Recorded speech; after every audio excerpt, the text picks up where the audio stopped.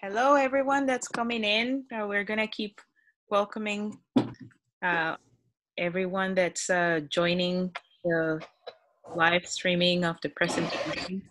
My name is Adriana Filstrup, and I'm the Visitor Services Manager and fellow supervisor at the Louis Armstrong House Museum.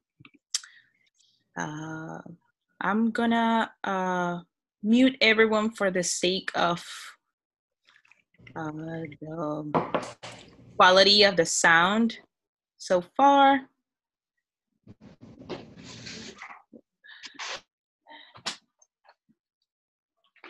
All right.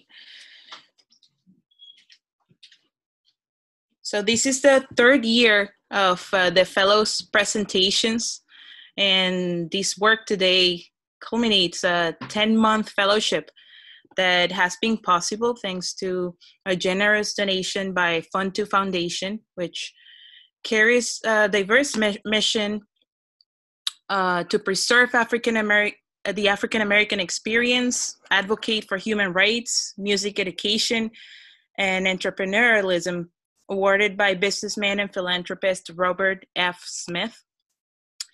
We have witnessed year by year the empowerment that this fellowship has provided to young professionals who have engaged with the operations of this 20-year organization, a museum, and the largest archives dedicated to a single jazz musician worldwide. Thanks also to 2.7 million grant by Fund2 Foundation. 90% of the collections are digitized and available to be searched for free on our website, louisarmstronghouse.org. The museum prepares now for the opening of a new center that will hold the over 60,000 items that comprise today the LAHM archival collections. We'll have there also a 70-seat performance venue and a state-of-the-art exhibit across the street from the Louis Armstrong House in Corona, Queens. Besides leading countless tours to museum visitors, our fellows have each chosen a topic of their preference to explore its significance in the large picture of American culture, jazz history, and African American history. We hope you enjoy with us the knowledge and enthusiasm that their findings bring us today. And I will let Hyland Harris introduce them and their work.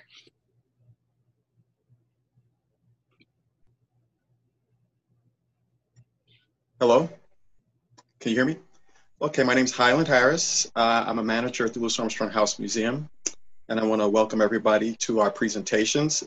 The mission of the Louis Armstrong House Museum and the archives is to sustain and promote the cultural, historical, and humanitarian legacy of Louis Armstrong by preserving and interpreting the Armstrong's house and collections, as well as sharing archival materials that document Louis Armstrong's life and legacy. We would also like to thank the continuing support of the Louis Armstrong Educational Foundation and the Kupferberg Center of the Arts at Queens College for years of support.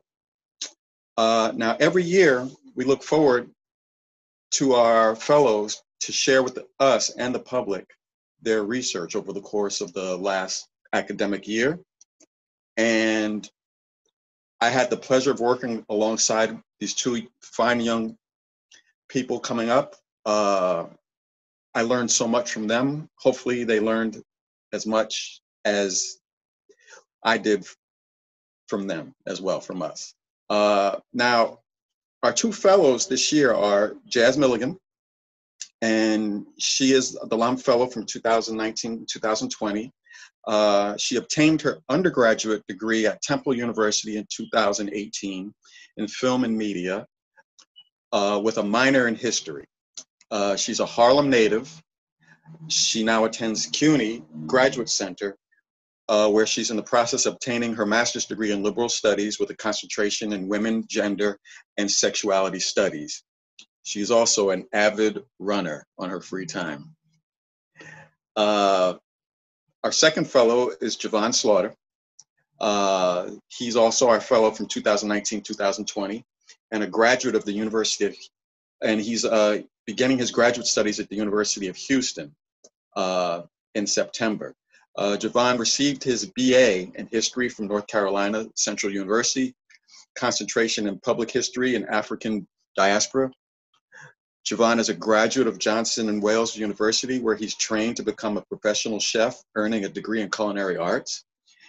Today, Jovan's research centers around African American diasporic food, pathways, and history through the lens of public history. As a fellow, Jovan explores methods of presenting African American history via Louis Armstrong's house and archives to the public through research projects and interpretive historic house tours. Jovan plans on continuing working within the realm of public history as he continues his graduate studies. Now, a common thread between both these presentations is the dissemination of influence, how influence is spread. Now, Louis, as a young musician and a young professional, before he became this international star, he accompanied and recorded with these tremendously pivotal, powerful women. These would include Ma Rainey, Bessie Smith, Alberta Hunter, Sippy Wallace, and Victoria Spivey. His second wife, who was criminally underrepresented in historic context, Louis Armstrong, would go on to exert tremendous influence on Louis that would lay the foundations of Louis becoming later an international figure. These presentations will examine the web of both recognized and under-recognized women in jazz, as well as Louis's international influence, which continues to this day. If one has any questions, we will ask you to send them via chat, and Jazz and Jovan will answer these questions after this second presentation. First, I'd like to welcome Jazz for her presentation. Thank you. Thank you, Hyland. Hello, everyone. I'm going to share my screen so we can get started. Stop that. Then going.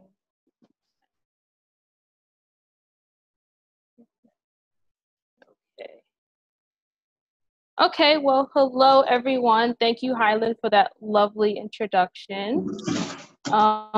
Like you said, my name is Jazz Milligan, and I am a Louis Armstrong House Museum Fellow.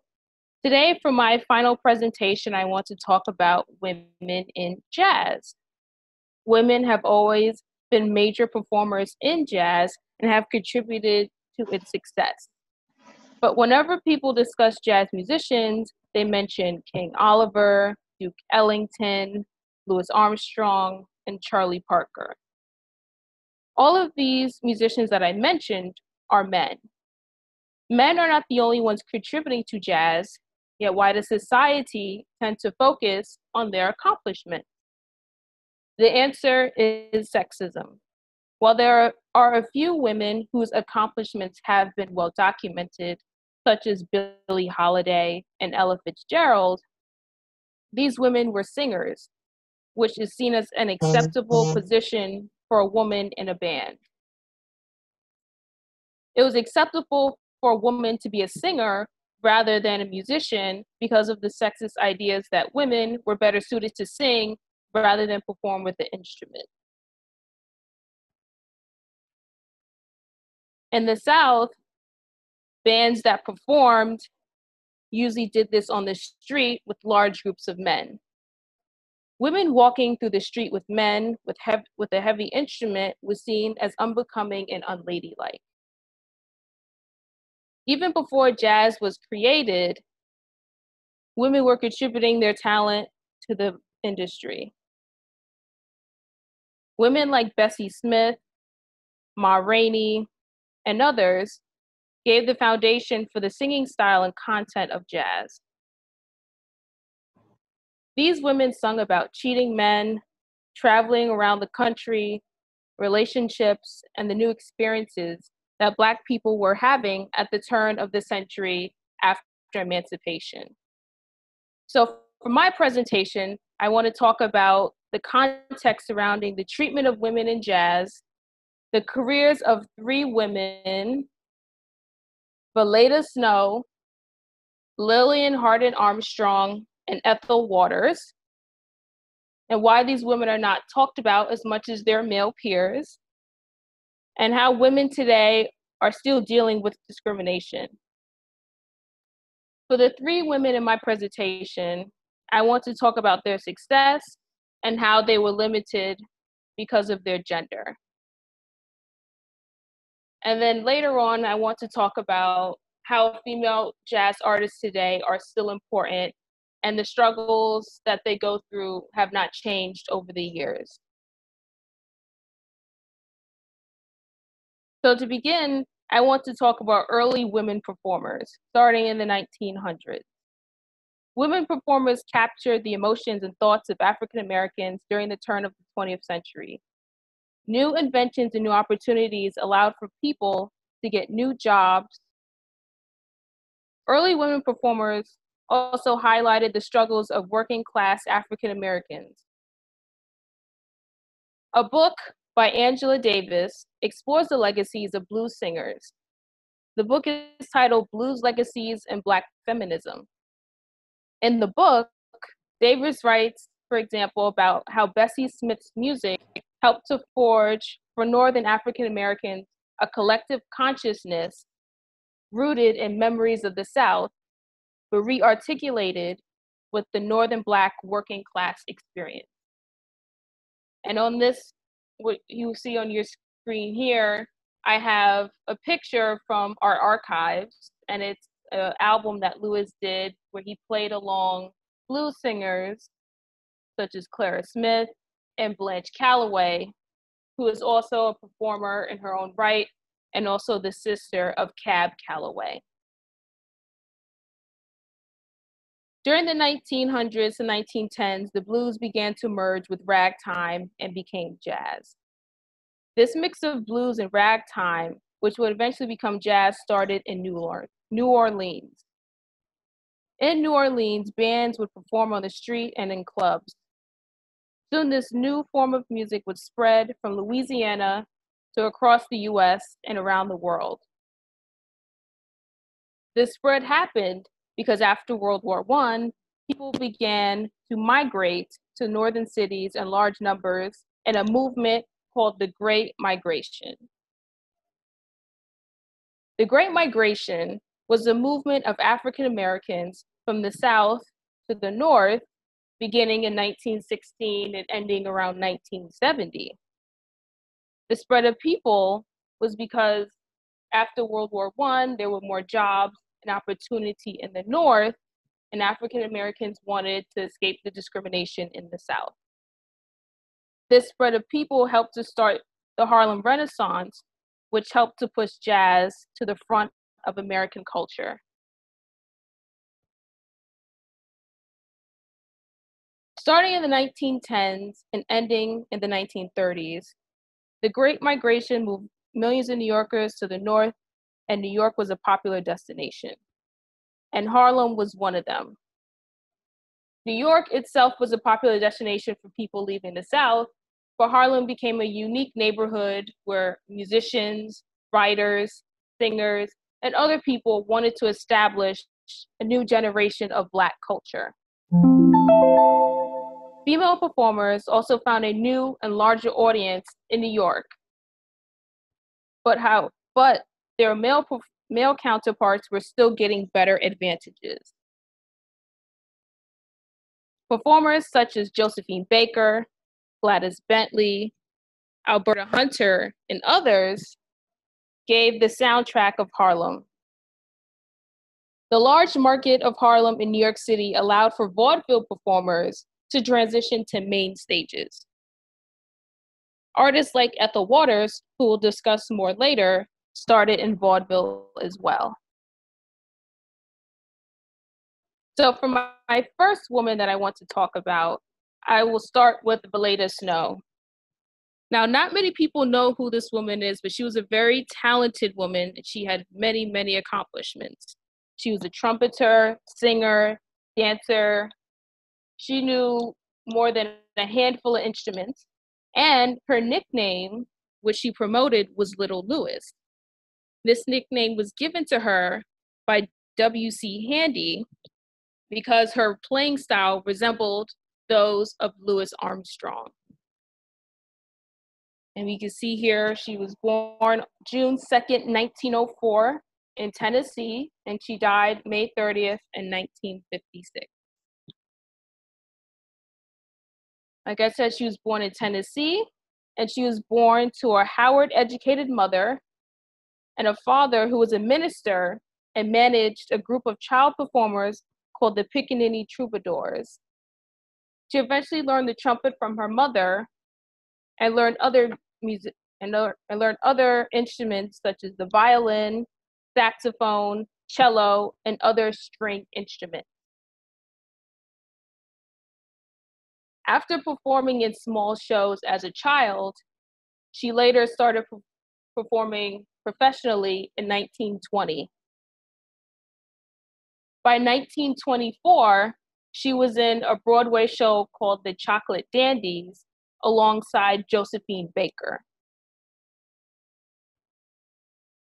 Louis Armstrong himself saw Snow perform one night, and he said, "Boy, I never saw anything that great."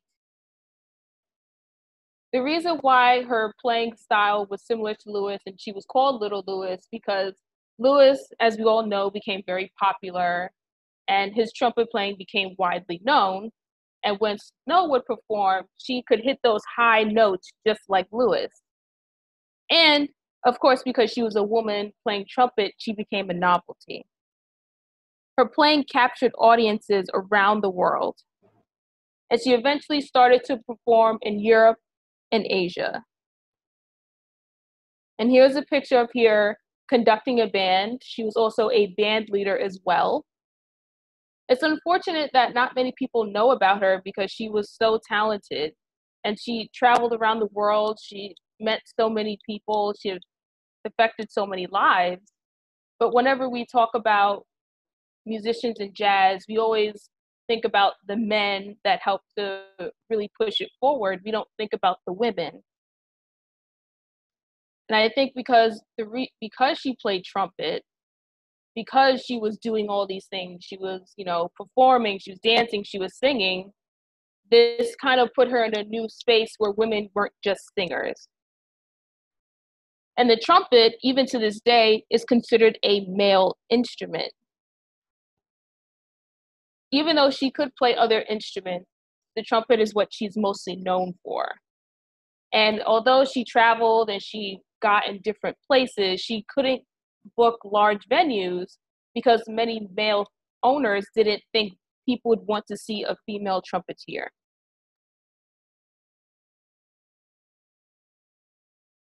And then also, playing the trumpet takes a lot of work, dedication, practice. And in the eyes of society, playing an instrument is seen as a lot harder than singing.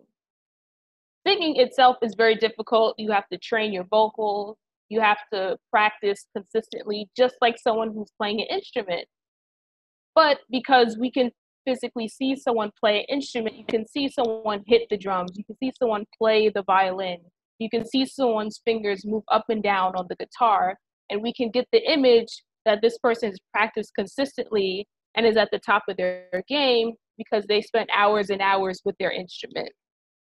With singing, it's seen as though singers are born with their talent, and it's regarded as not hard work when you sing in front of a crowd. But if a woman is playing an instrument like Snow did with the trumpet, there's the assumption that you have to play a lot to get that good. And the idea that women would be working hard and working to perfect their craft and working to make sure that they're twice as good as the guys. Even in the 1930s, women were not yet there in society where it was acceptable for women to show that they've worked hard at something. Women were supposed to be feminine and ladylike and delicate. Playing the trumpet is not delicate. You're sweating, you're pushing air into this metal instrument, you're walking around stage. You know, it's a very physically daunting task. And then also, during the time that Snow was traveling in the 1930s and 1940s, she was going to these venues and showing everything to everyone. But while she was away in Europe, back in the US, recordings were being made by Louis Armstrong and others, which helped to spread their music across the nation. But Snow was in Europe touring, and she couldn't make as many recordings as her male peers. Therefore, she couldn't get her music out as much, and reviewers couldn't write about it in their newspapers and their magazines, not giving her enough publication. So no recordings means no publicity. She's not getting enough recognition as a whole to jazz history. So to show off her brilliance, I want to play a little clip. So I have to stop sharing my screen briefly. And then I can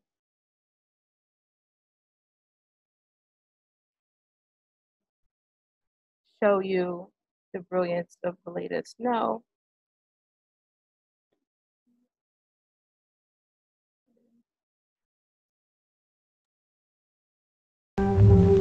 Patience and 42, patience and 42, patience and 42, then things will come your way. When you have solitude, can make life dull and crude. Patience and 42, then things will come your way. Couldn't wait for the egg to hatch, used to burn both ends of a match. Couldn't wait for the cake to bake, but now I can see it's a big mistake. Patience and 40. For the sake of time, we're going to push to her trumpet playing.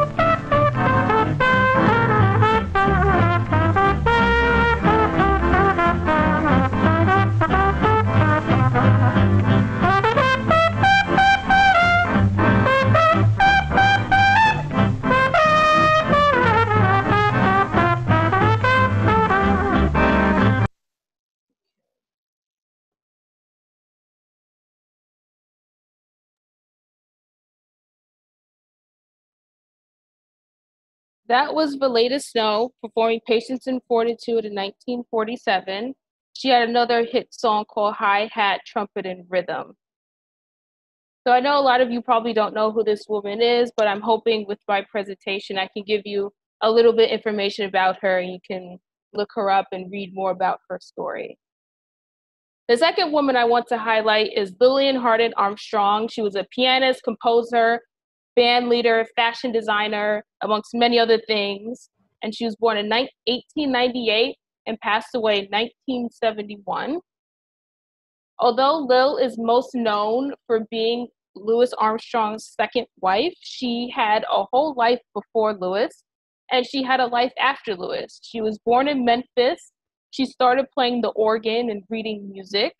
She eventually moved to Chicago with her family and started working at Jones Music Store in Chicago. And she soon started learning everything there is to know about the piano. And she had a story from her youth working at the store and meeting Jelly Roll Morton. And with Jelly Roll, he came in, he started playing, and that influenced Lil to change her piano style from very light and airy to hard playing.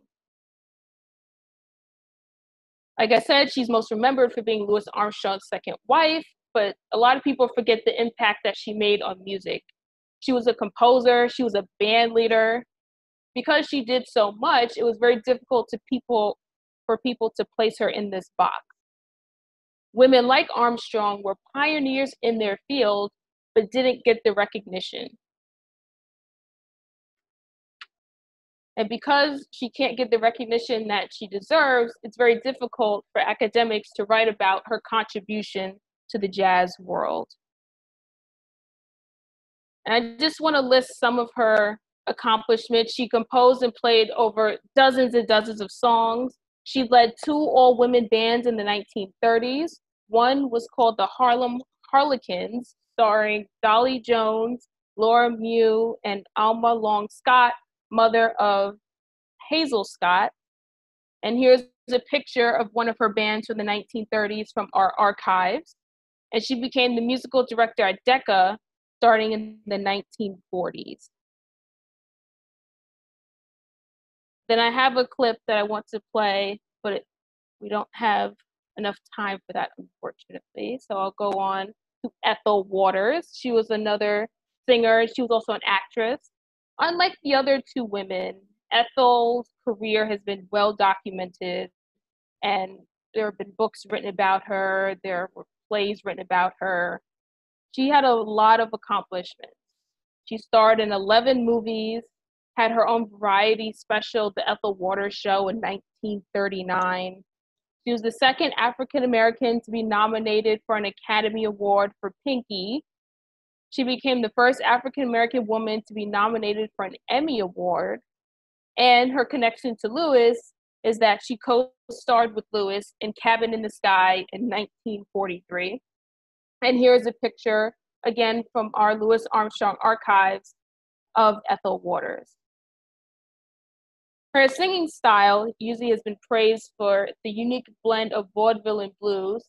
Like I said earlier, Waters started in vaudeville and later shifted to the main stage. In one book, an author wrote that she had a fairly direct reading of the lyric. She manipulated tone, timbre, and rhythm to give her delivery a permeating jazz flavor. Waters, she's been recognized, she's been honored. She has paid her dues to Hollywood, to the music industry. And although she doesn't get the recognition and the star power as her other jazz contemporaries, her accomplishments have been recognized. I also have another clip if you want to watch it. It's I Ain't Gonna Sin No More, which I'll play.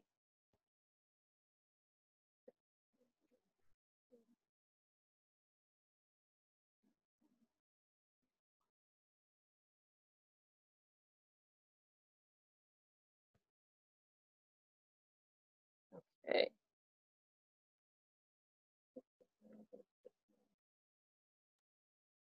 Good people, members of this congregation, Old Man River's waiting for me.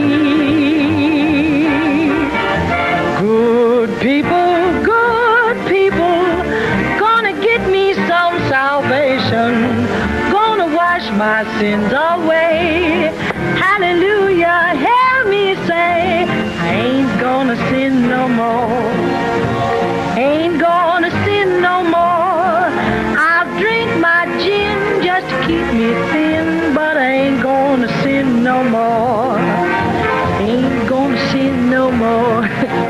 You hear me talking, stop tempting me, you rascal, you.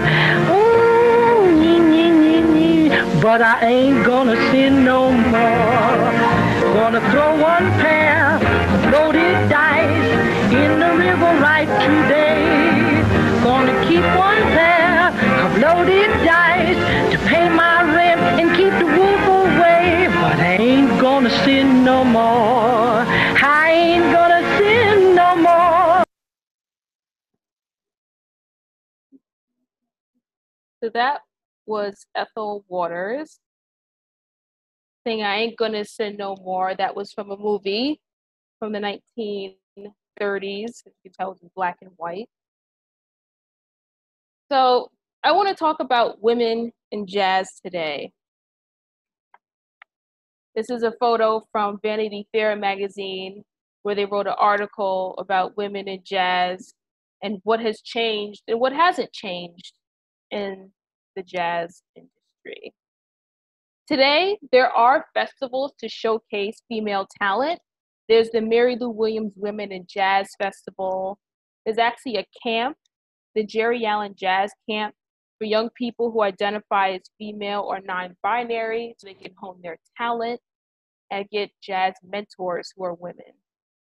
There are now more women playing different instruments than before, but we still have a long way to go in terms of music teachers not pushing piano or any other instrument like that. We want more girls to be playing the trombone, the saxophone, the trumpet.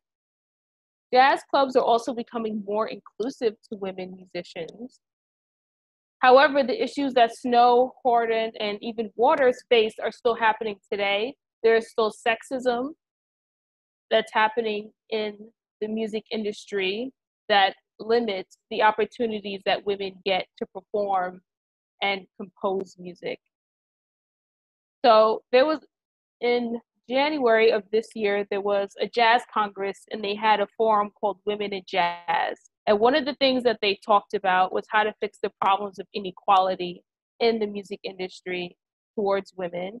And one of the things that many people brought up was to uplift the next generation. So whenever a young woman wants to pick up an instrument and she wants to play jazz, letting her figure out what she wants to play rather than trying to pigeonhole her into a certain instrument or a certain type or a certain look, and making sure that they have women mentors to show them how it's done and what's happening and things they can change going forward. So that is the end of my presentation.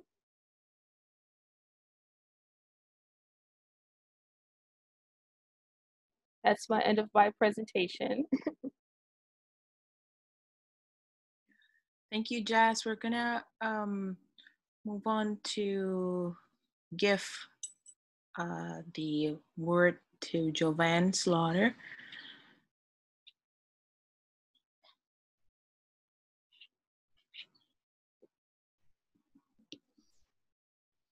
All right. Good evening, everyone. Thank you for all attending the LAHM Fellow presentation. Again, my name is Jovan Slaughter.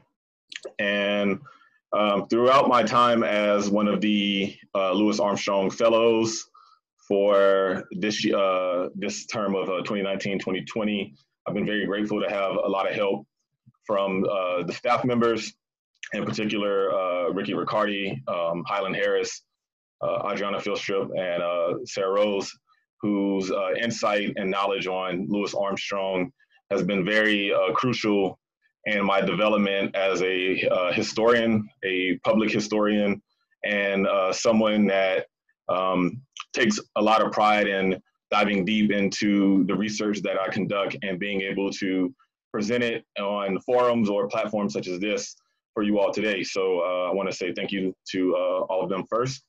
And then also to any of the members that may be viewing this now, and then also any of the people who have come to the Armstrong House in general, because the experiences there also help put the information that I gather into context. So for my presentation, I'm going to be focusing on Louis Armstrong, his international travels, and using that as a vehicle to dive deep into two particular questions that began to arise as I was studying Louis Armstrong during the fellowship. Number one, what impact did international travels have on Louis Armstrong as an African American? And the second being, what impact did Louis Armstrong have on the audience abroad as a musician and just overall as a human being?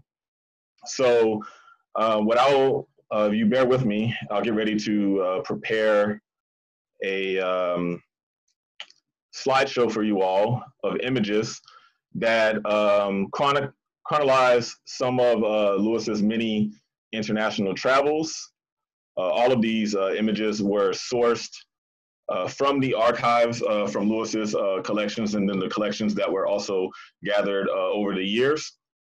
So as I prepare the image gallery for you all, I'll begin my presentation.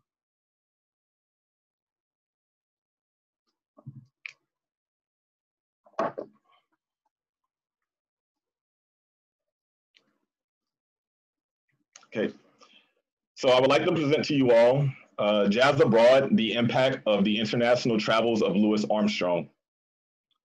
The act of touring as a professional musician is one that an audience has come to accept as a normal regimen for artists. Performers of even minor notoriety, embark on local, national, and if lucky, international tours in order to entertain and earn a living. Before the creation of genres such as rock and roll, rhythm and blues, and pop music, jazz thrived for decades.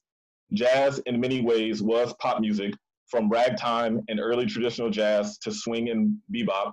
Jazz was the dominant genre of music, both in the States and abroad. Black musicians particularly had a difficult experience as touring musicians. Quite naturally, Black people as a collective had and still do a different life experience. From the turn of the 20th century, Black Americans have seen and experienced a multitude of ups and downs, yet few individuals live lives as remarkable and unique as Louis Armstrong. Armstrong rose to stardom in a unique period, making his life a phenomenal case study when examining Black American life in matters of extreme subjectivity and also broad shared experiences. As a musician, it is hard to argue that a larger celebrity existed during his lifetime, let alone one that was at the magnitude of global significance and influence.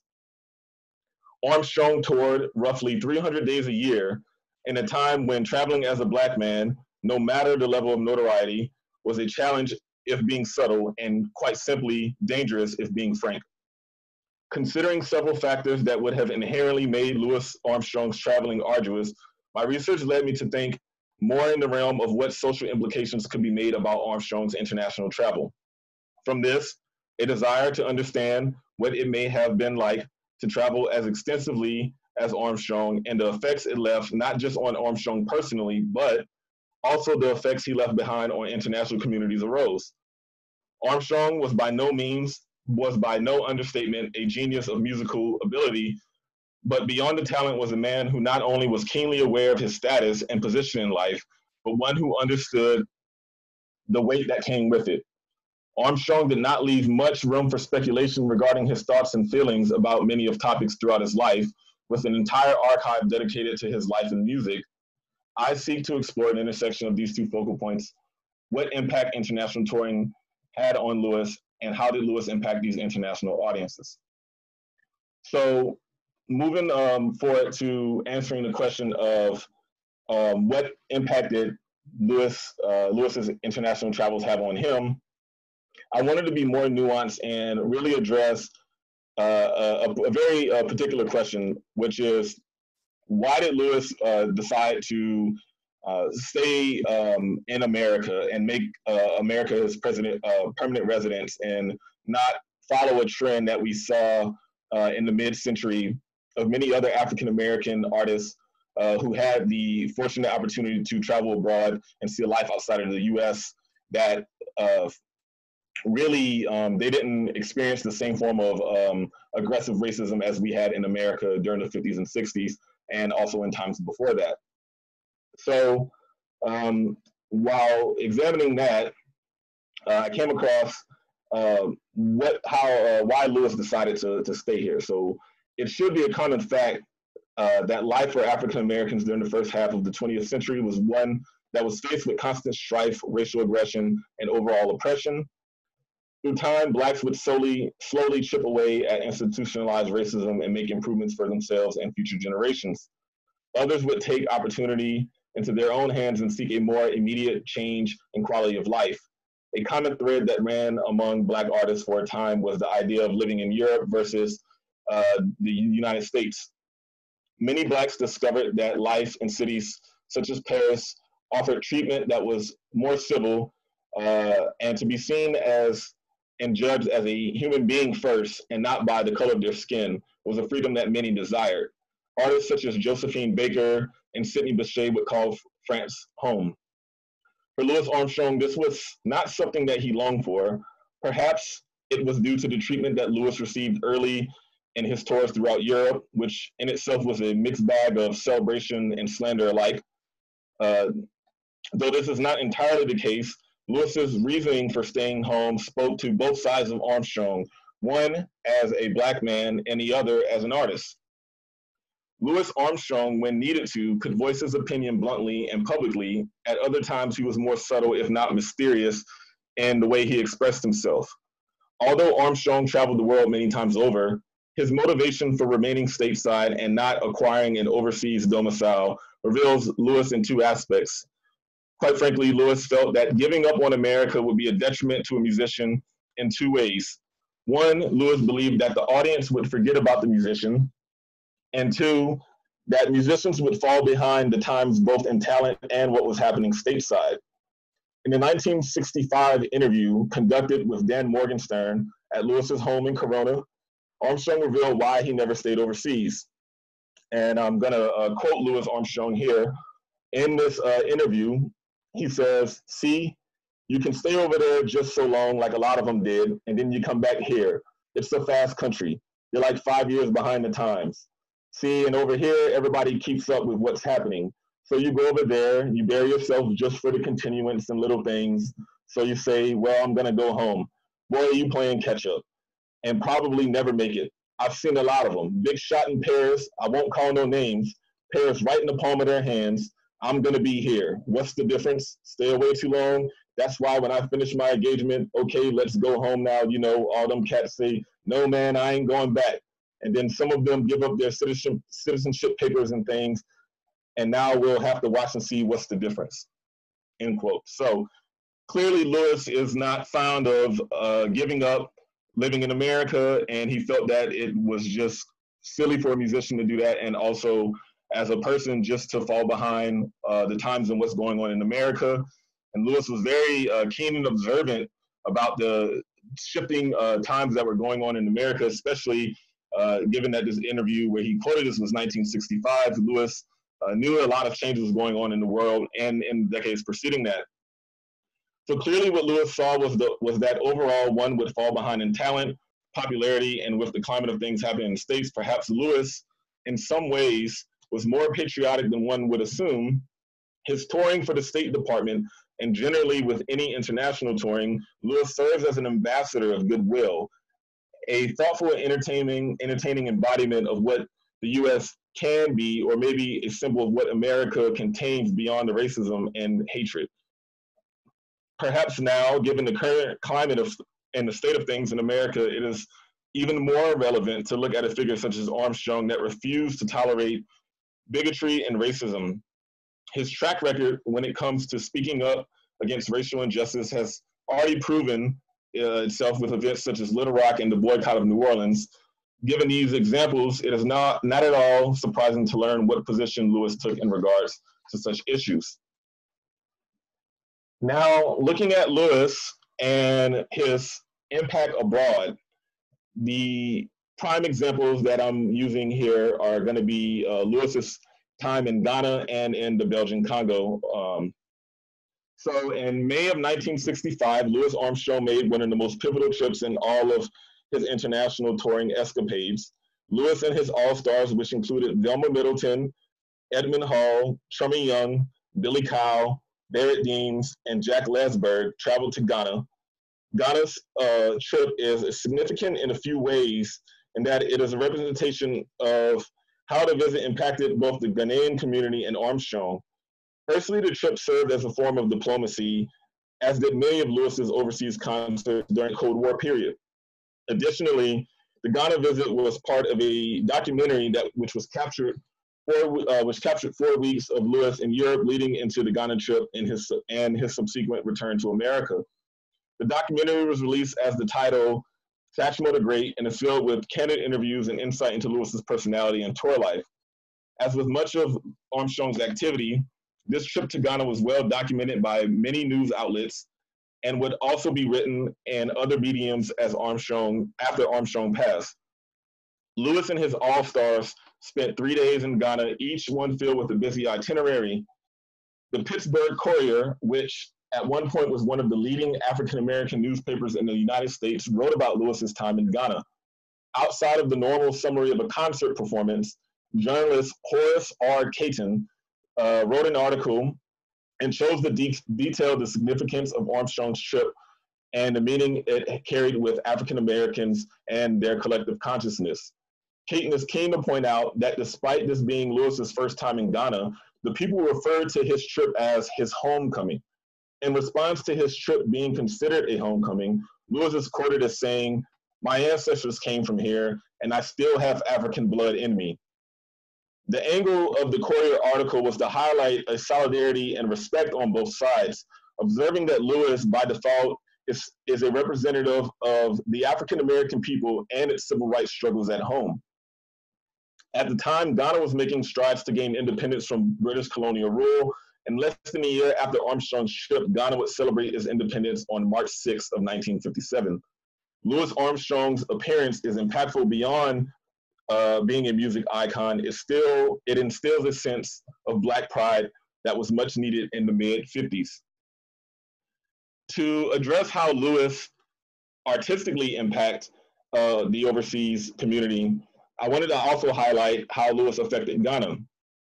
I was not disappointed to discover that Lewis' impression on the music scene, particularly with jazz, was pretty impactful, actually. For most Ghanaian audiences at the time, the early rag and swing genres that were popular here in the States, the early rag and traditional jazz music wasn't as popular as it was in the States, and the swing subgenre were more popular. And as fate would have it, when the Ghanaian audience got a taste of Lewis's Dixieland jazz during his first concert performance, the general audience didn't really get the typical rave reviews that we expect, but the jazz musicians themselves really liked Lewis's sound. They found it very unique and different from what they were accustomed to. And overall, mainly trumpeters and vocalists gravitated towards Lewis's traditional jazz styles. E.T. Mensah, who at the time was arguably the most famous trumpet player in Ghana, commented on Lewis's impact. Mensah stated that trumpet players began to study and use Lewis's phrasing, and even singers attempted to mimic his distinct gravelly voice. In Ghana, the traditional music is called high life, and those bands began to incorporate traditional jazz tunes into their repertoire. An example being the high life group, the Tempos, playing St. Louis blues at their shows. Ghana gave Lewis and his band, the All-Stars, a red carpet treatment, and there were many attributing factors which would have left an impact on Lewis's band, but none more than Edmund Hall. Edmund Hall apparently took his experience to heart and was motivated to return, and within a year of the Ghana tour, Edmund Hall set out to create his own jazz band in Ghana, made up entirely of Ghanaian musicians. This venture did not end well. It actually failed in less than a year for Edmund, and he returned to the States, citing multiple incidences which led to the failure of the band. But nonetheless, it really shows that the cultural bonds definitely made an impact on Edmund and the Ghanaians on both sides of the spectrum during their time there. Multiple cultural exchanges were made during the Ghana tour, and one of which occurred right as Lewis was set to leave the country. While departing the airport, Armstrong was seen off with music from the Ghanaian high life group called the Rackers Band. The band performed a song entitled All For You. Lewis reportedly recognized the song as an old Creole melody that dated back to the turn of the century. Speculation as to whether the roots of the song All For You was a Ghanaian song brought to America via the slave trade, or whether it was brought to the former Gold Coast at some point later is really a diasporic mystery, but nonetheless, it showcases the shared musical lineage and tradition between West Africa and that of the United States and the diaspora as a whole. Earlier, I alluded to the diplomatic purposes that Louis Armstrong's travels serve. Though this is not the key part of this research, it is unavoidable in some cases. And this is most particular in the case of 1961, when Lewis returned to Ghana. A young, famous, or would-be famous, Ghanaian artist named Kool Nemo attended Lewis's concert in Kumasi. Nemo is a highly influential high life artist and reflected many years after Armstrong passed on the importance of Lewis and the world of global politics. Nemo stated that as America uses its sportsmen and musicians in world politics, and in the heat of the Soviet-American tensions, it was the music of Louis Armstrong that saved the situation. So from Nemo, really high words of praise.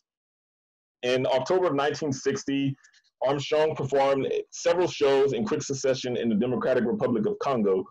Upon Louis's arrival, he was dubbed Okuka Lokole, which translates to the jungle wizard who casts spells with a voice like ringing bells. The Congolese people embraced Louis immediately, who during these times sorely needed something to uplift their spirits. And famously, Louis' arrival created a temporary ceasefire during a civil war. Paul Hoffman, a writer for the New York Times service Leopold, reported on just how desperately a moment of peace and goodwill was appreciated, saying that some 10,000 people attended a stadium concert to see Louis. And Hoffman says that Armstrong calls UN soldiers, Congolese people, Congolese soldiers, and others to fraternize with each other for once. Another description of Armstrong's impact on the Congo comes from a UN field reporter stating that Louis Satchmo Armstrong brought the first happy event to this trouble-torn city since the independence of June 30th. We have wide evidence that the Congolese appreciated this friendly gesture by the U.S. and that the impact of his visit will leave a sweet taste in Leopoldville for a long time to come. Louis, who was at times purposefully decided to refrain from making political statements, aware of the weight that his statements carried, continued to travel to locales that inherently carried political baggage. One could assume that Louis had his own modus operandi with many of the international tours, and no stranger to political games, Louis remained detached from baiting questions from the press, stating, "I don't have time for politics, I just blow my horn." However, during the Congo tour, Louis received a cablegram inviting him to Russia. To this, Louis cheekily responded with a grin and, quote, "I serve humanitarian purposes generally," end quote. Louis is a very nuanced and complex figure to study. His humble beginnings left many questions for future generations to ruminate over. Throughout my time as a fellow, it's been very multi-layered with questions that led me to understand on a deeper level who Louis Armstrong really was. The facade and caricature of Louis is often perceived as the real-life person, but this is far from the truth. And once one is able to comprehend the magnitude of Louis, the celebrity and the star power, and the sheer number of astounding accomplishments that he made, once you can accept that as part of who he was and what he did, then you can really begin to dive in deep to who Louis was as a person, and the humanity begins to come more into clarity. We're able to understand why Louis Armstrong lived the way he did and took certain stances on issues that pertain not only to him, but to African Americans as a whole. Simply put, through Louis, we can get a multi-layer perspective of Black life. So thank you all for hearing my exposition on Louis. Yeah, I'll pass it over to Adriana. Thank you.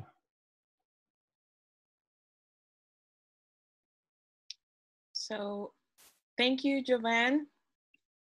We are gonna now open the board for questions. If you have a question, you can send it to us via chat.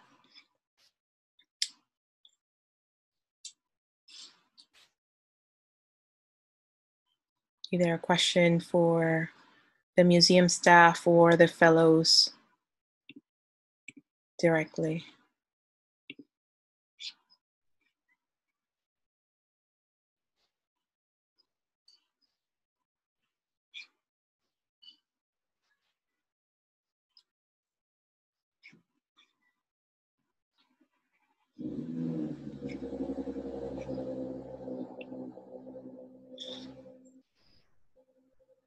So we have a question from EJ Adler. What was the highlight of your fellowship?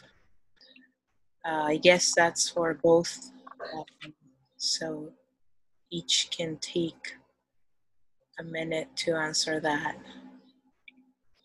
I mean, I can start. I think the highlight of my fellowship, well, I like to split it into two. So our fellowship, we would spend 1 week at the House Museum, and the next week we would spend at the archives. So when I was at the house, I think the highlight of my fellowship was, meeting the different people that would come into the museum. And sometimes a lot of them had, they had heard of Armstrong, but they had never, really engaged with him, and seeing their expression walking through the house, and they're seeing everything for the first time. That was always really special.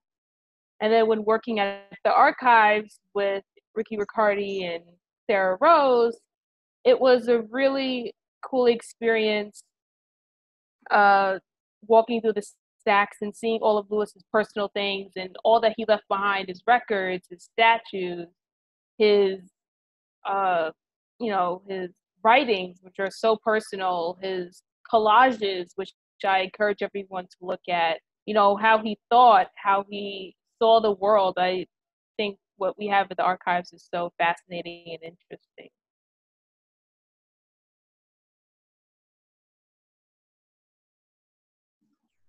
Yeah, for me, I would say, I mean, my sentiments pretty much are the same as my colleagues, but in particular for me, interacting with the public was the main highlight. I've actually made connections outside of the museum from the patrons who came through. I've had people tell me that, they've been to the museum many of times before, but, never had an experience like they had when I was able to give them a tour. They learned much more. So it's really, for me, a big part of it is the human interaction, and also, to a lesser degree, but not to diminish the impact it had on my studies, was working in the archives, which was very insightful, and getting a glimpse into that side of the world of history, working with the collections daily and with researchers who would come in, and of course, working with the people there, Ricky and Sarah, were very insightful experiences for me.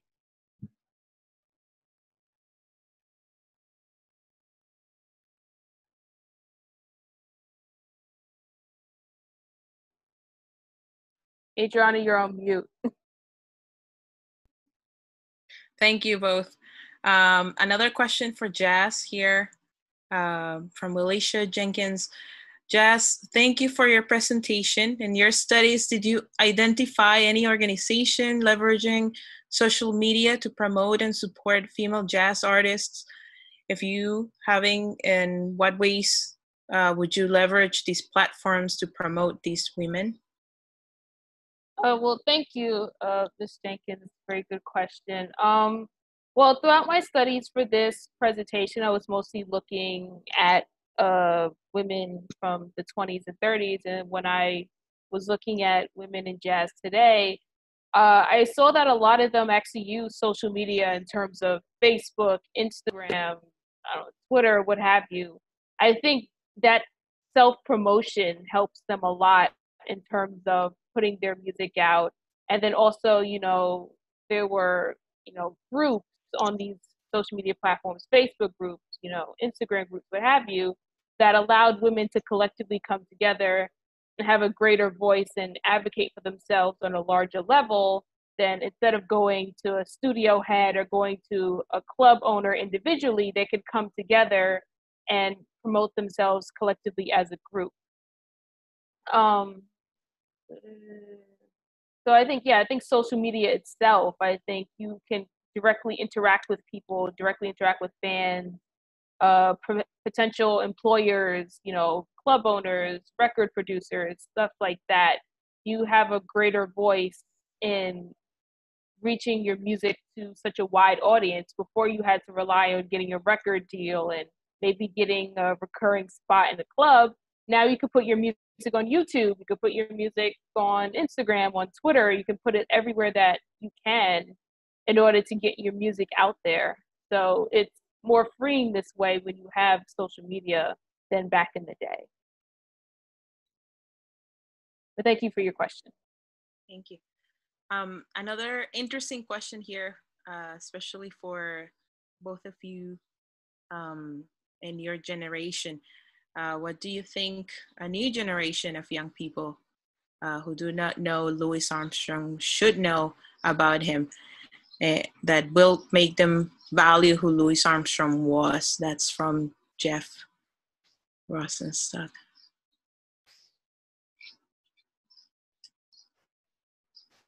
Yeah, I guess I'll go first with this one.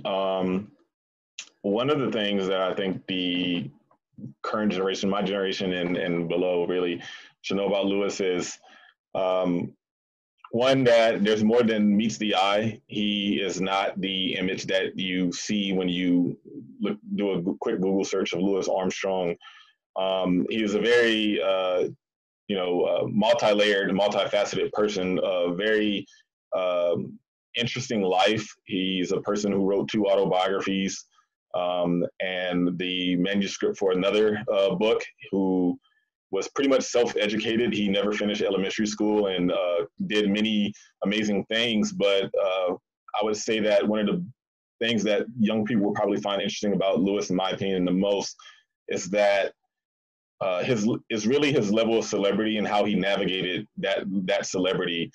You could really see some of the things that Louis did as an archetype for the people who would come after him, other African Americans who would come after him, regardless whether they were musicians or athletes.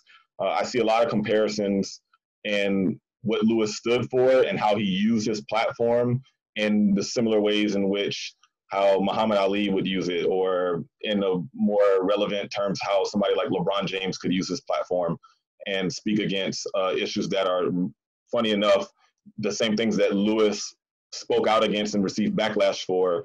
Not much has really changed when we look at the grand scheme of things, and that the current climate of America right now, we see that we have people protesting now in the streets over the outrage in which how African Americans are treated. And Louis spoke out against these very same things and was basically told to shut up and blow his horn, similar to shut up and dribble, So I think people could really learn from Louis and how he definitely stood up for his people in the face of adversity at the detriment of his own career.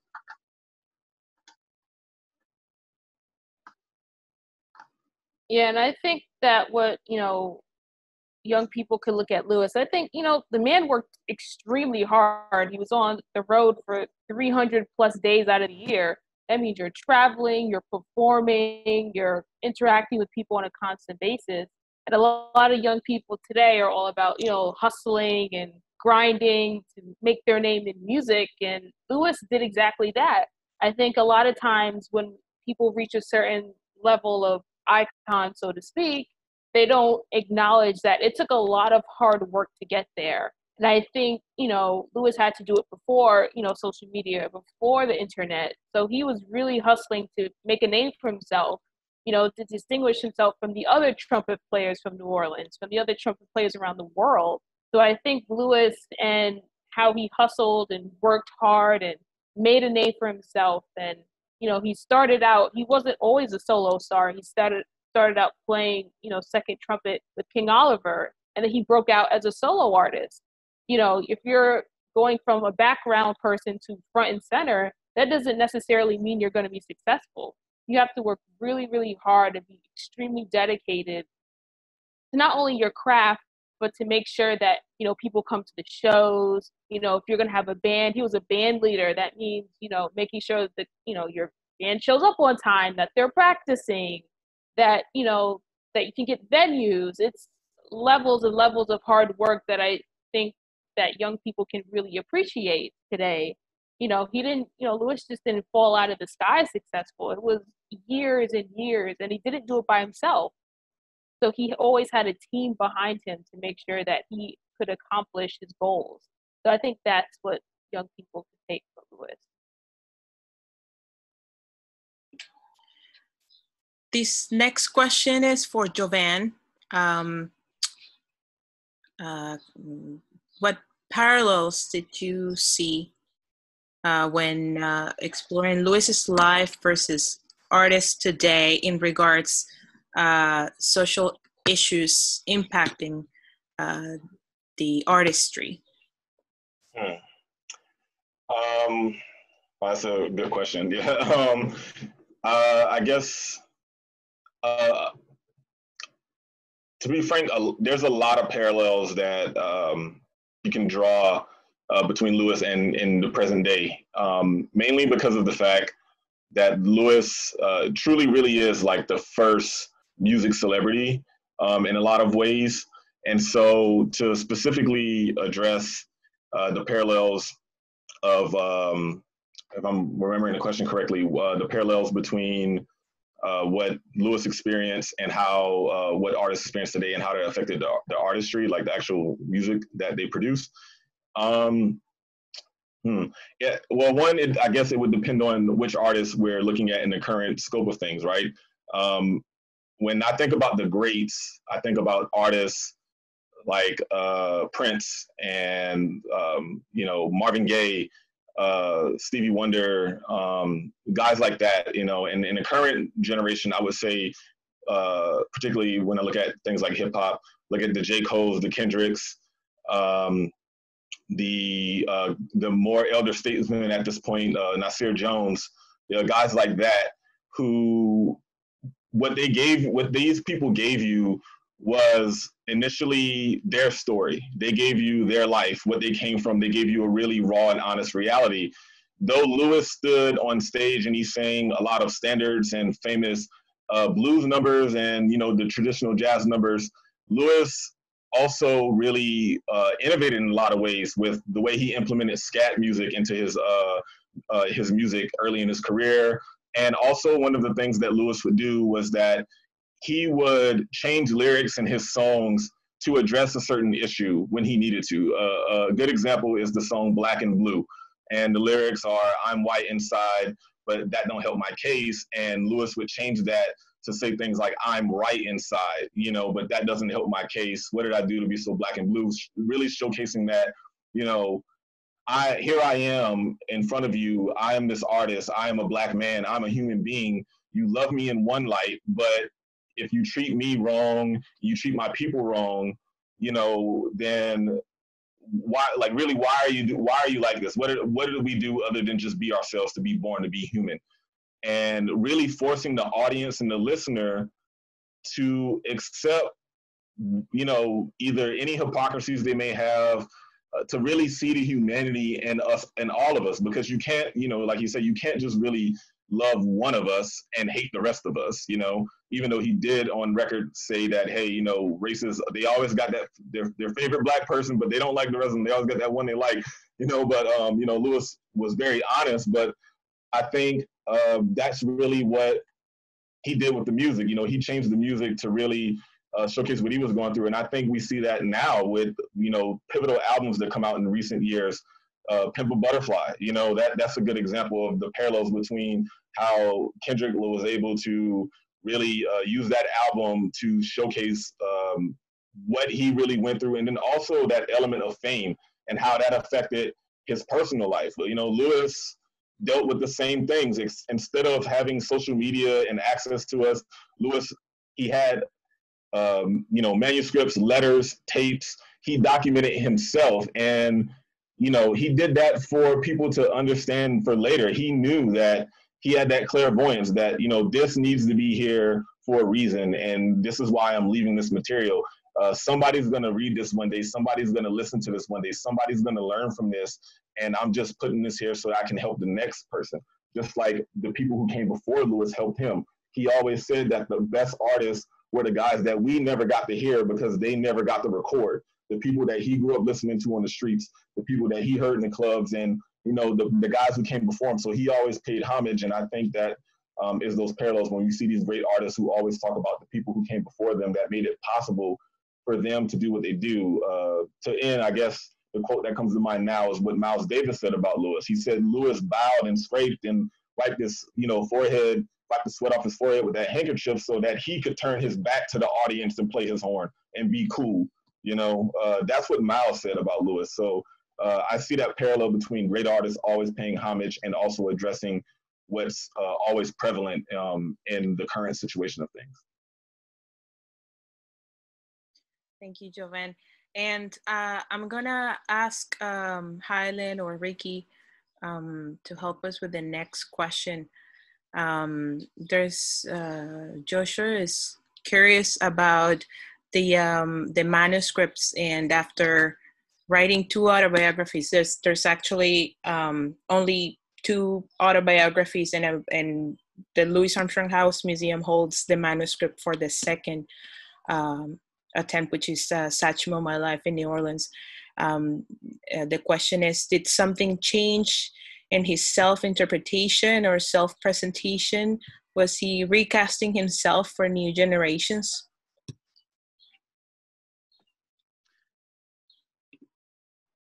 Want me to take a stab at that?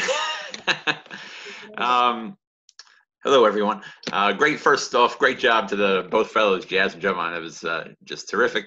I'll jump in here real quick. Louis's first autobiography, Swing That Music, was actually written with a ghostwriter, Horace Gerlach, and swing music was blowing up. It was early 1936. Louis's manager, Joe Glazer, got a deal.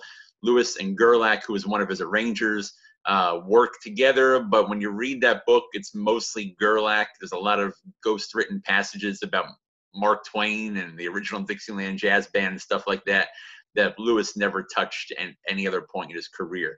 There's some good stuff there, but it's more of a historic kind of thing. That it's the first autobiography of a black jazz musician.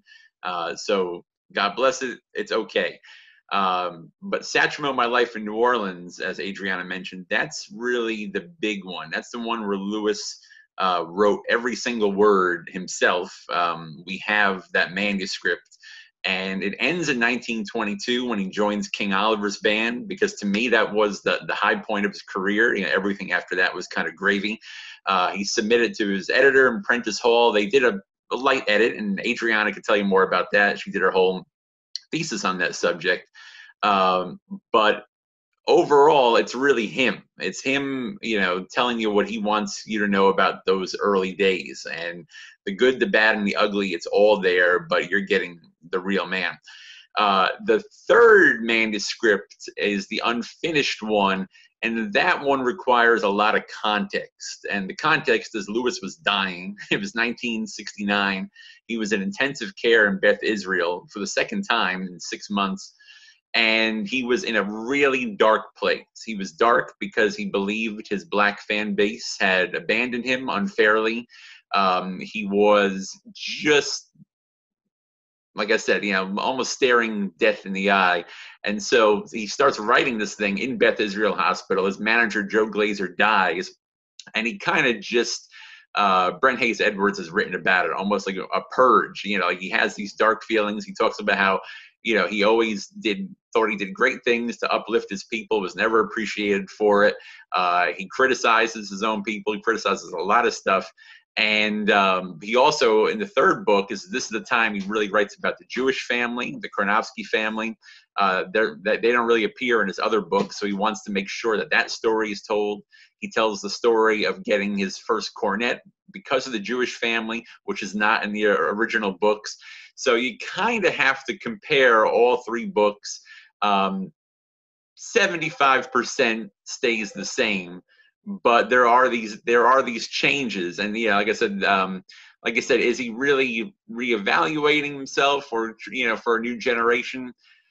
There's some of that. The third one, though, I don't know what his plans were for that, because he does get out of intensive care. He gets out of the hospital. And then the whole second half of that manuscript, he's reminiscing about New Orleans musicians and talking about the drummers in New Orleans. And he kind of, like, you know, moves away from the dark beginning.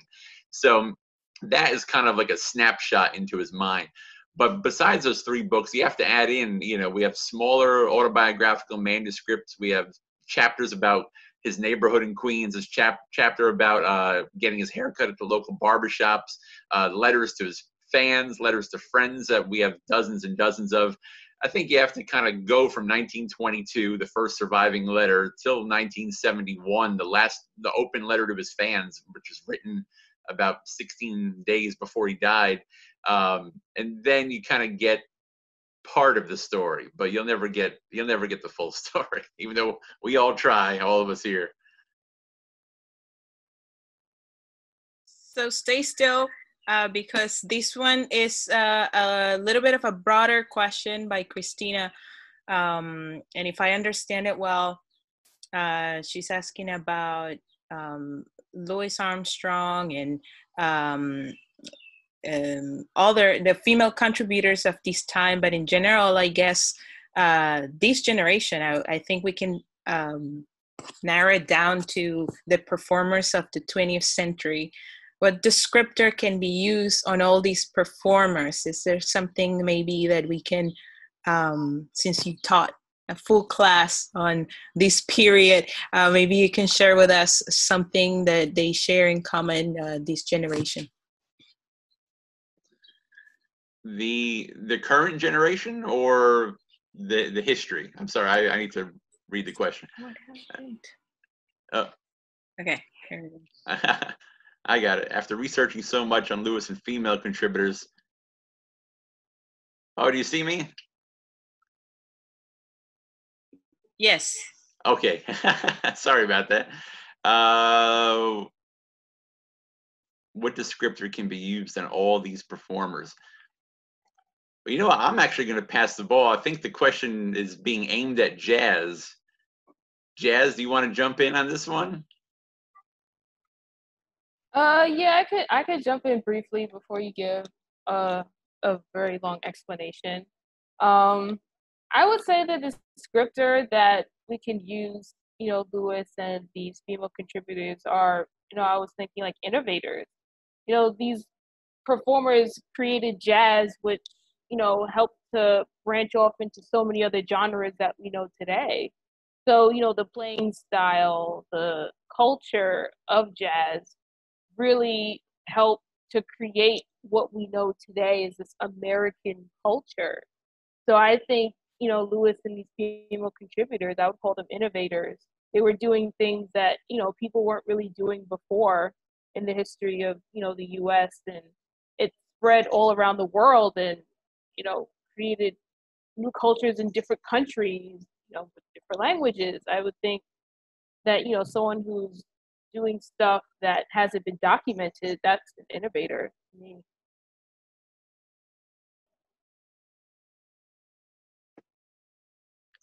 Yeah, I mean, there's really not much more I can add to that. I mean, all these musicians, the female musicians Jazz mentioned, the crime of it is that they're not household names like a Louis Armstrong or Duke Ellington or a Miles Davis, but they innovated. They broke barriers. They put up with hell. They did everything that the male counterparts were going through. And so I think, round of applause for Jazz for shining the spotlight on them, because the innovations are there for us all to see. All you have to do is listen to the music, watch those YouTube videos, and their work speaks for itself. So thank you, Jazz.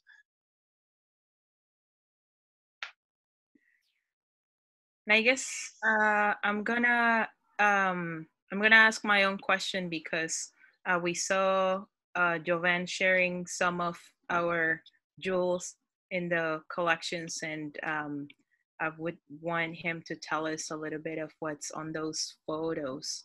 As I said at the beginning, I think one of our prides is to have the largest collection for a single jazz musician around the world, and that brings to us plenty of researchers that come back and pull up projects, even though sometimes are not directly about Louis Armstrong, but the Louis Armstrong collections helps to put the pieces together. So I don't know, maybe Jovan, would you like to tell us what was going on a little bit in some of those photos specifically?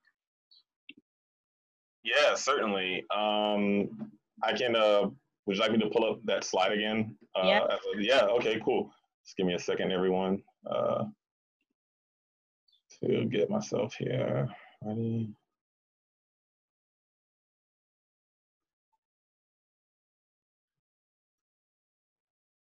Okay, so, all right, everybody can see that? Yeah. All right. Cool. So, for example, I'll try to go through some of them. That this one, the first one that you saw, just since it's already up on the screen. This one is Louis in London. Actually, I'm sorry, Paris, and I believe that's Hugh Panassier, who was a very influential writer, jazz critic, historian, lover of all things jazz. He loved Louis Armstrong to death. He even named his son Louis after him. So he was a very strong proponent of Louis's music. A lot of what I wanted to show throughout the slides, here's Louis and his wife, his last wife, Lucille, with Hugh again there in Paris. But Louis, I really wanted to show like that he really went all over the world. Sadly, I couldn't get all of the photos that I wanted to in this slide, but as you see there at the Coliseum here with Lucille, the pyramids of Giza and Sphinx. That's a very famous photo of Louis. That one's from our collection as well. Some people may be familiar with that shot.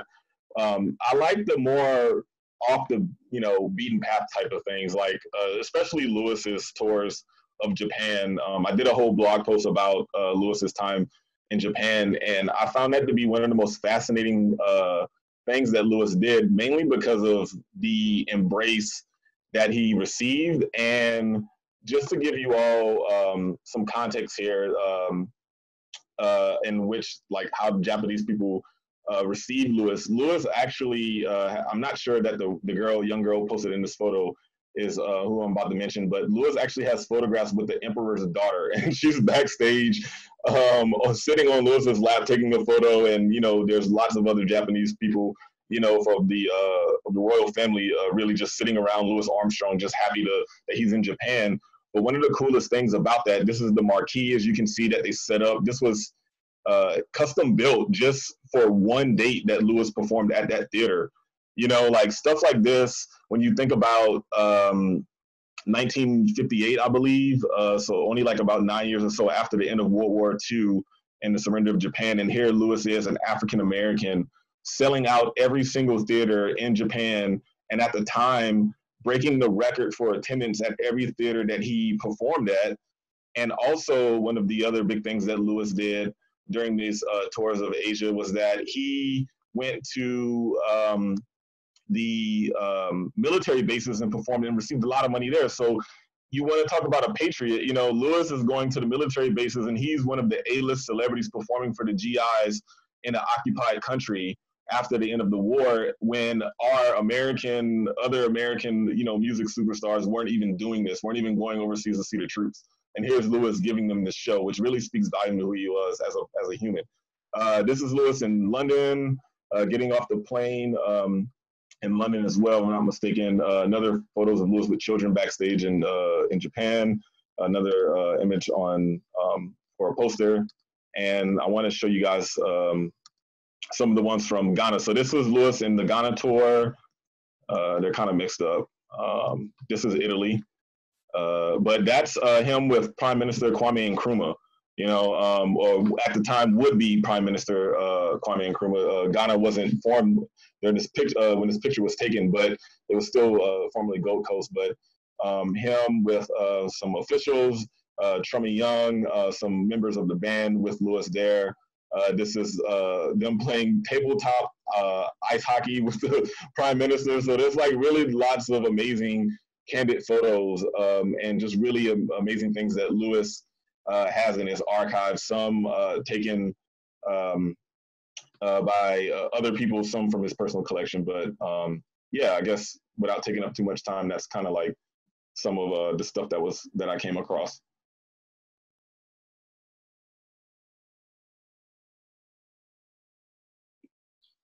Hyland.